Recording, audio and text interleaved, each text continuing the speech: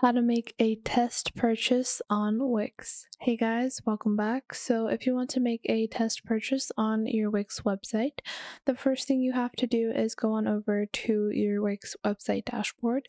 And then what you're going to do is you're going to take a look at your plan. You can click on compare plan and you can duplicate your store and set one store up with the free plan. Now, once you have done that, so you can go into compare plans and then set the free plan, or you can just temporarily remove the paid plan or premium plan from your website. You can just select a lower plan. Once you do that, you are going to go into your orders, or you're going to actually go into the payment setups. So for that, you can go into settings and you can go into your accept payment on the right section over here.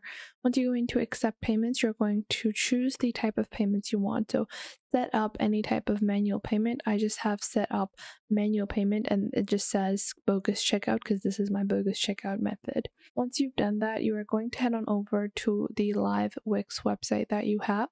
So once you go into your live Wix website, click on the login icon and just log in with your own Wix email address and password.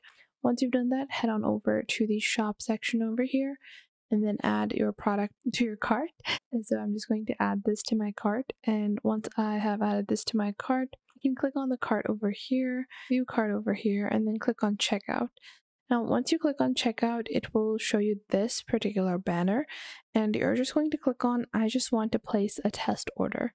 And this will show you what the checkout process is going to look like. So this is what the checkout page is going to look like for my customers. And now I can continue browsing and customizing my Wix store. So this is how you make a test purchase on your Wix website. I hope you guys found this video helpful.